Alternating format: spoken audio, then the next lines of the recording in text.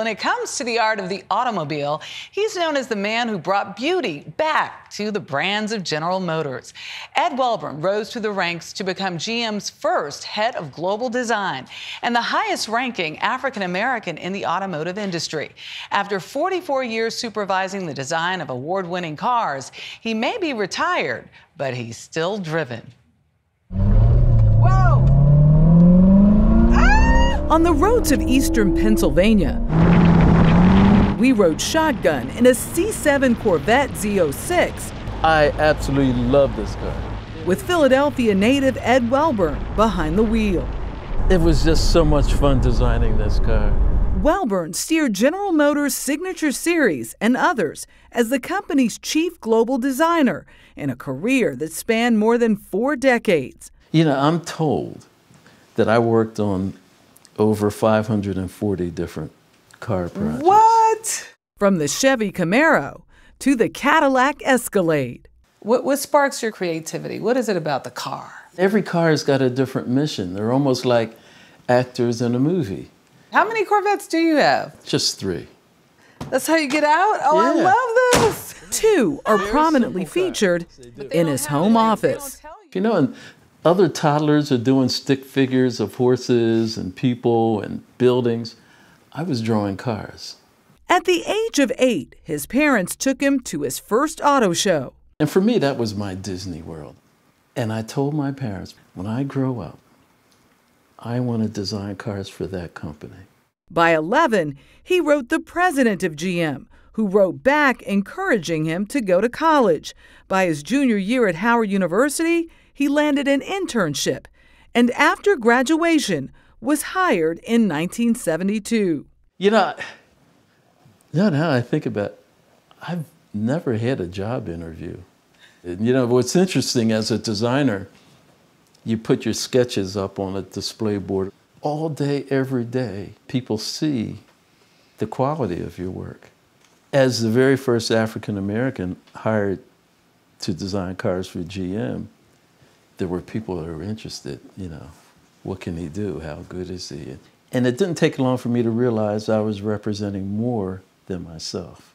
How tough was it to be the first? It was tough, but you know, the people I worked with were very supportive. So I like to work in a side view. Including, Welburn says, a well-meaning supervisor with some gut-punching career advice.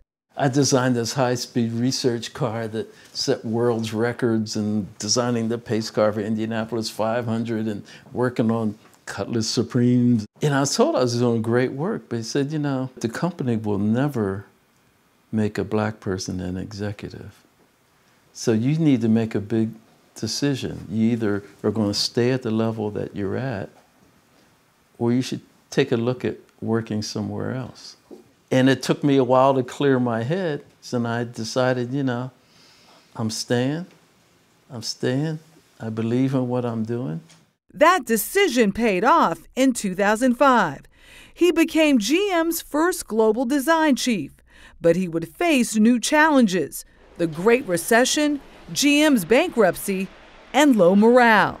His solution? Greenlighting Corvette's next generation. Why? Because that's going to generate enthusiasm within the team. And the team just dug down deep. And I think they did some of their absolute best work during that period. Among his 1,800 employees, all right, come on in, was designer Rich Shear.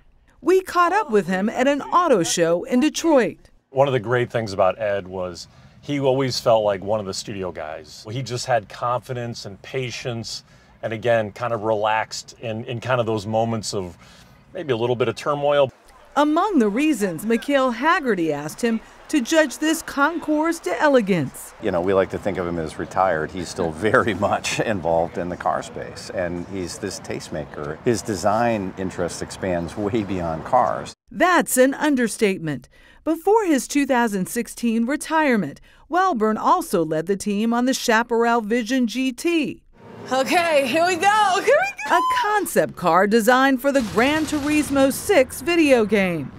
Oh, hell no! His work on Bumblebee landed him a cameo in Transformers age of extinction. My office in 15 minutes. Did we mention his influence on the Beast, the official presidential limo? There was so much security around that project. For years, they just took a sedan, generally a Cadillac, stretched it, and put all this armor plating and stuff on it, and the interiors were really tight. With the Beast, we decided to hold the interior space like a conventional car and then go out. So it's a beast. Bigger. It's huge.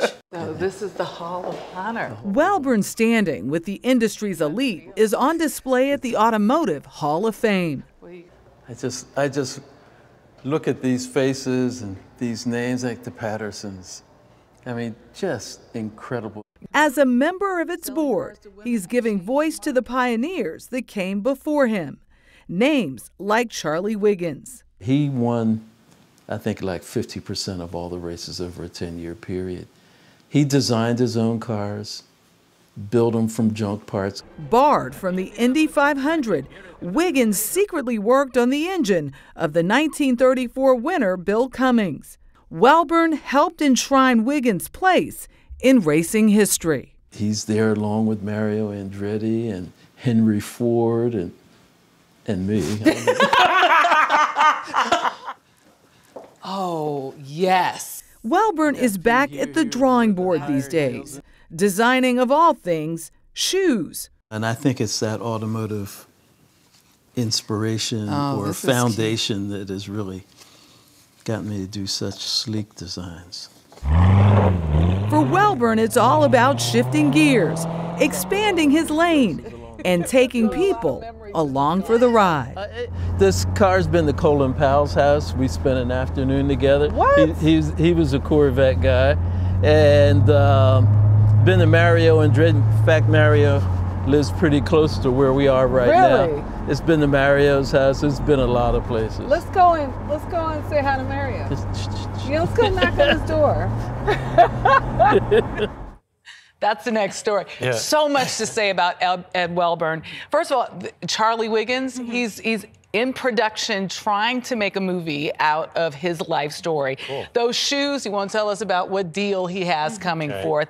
And you know, really, I want to shout out the 70th anniversary of the Corvette. It's this year. Nice. Ed was responsible for 3 generations of that car, loves that car, it's his favorite.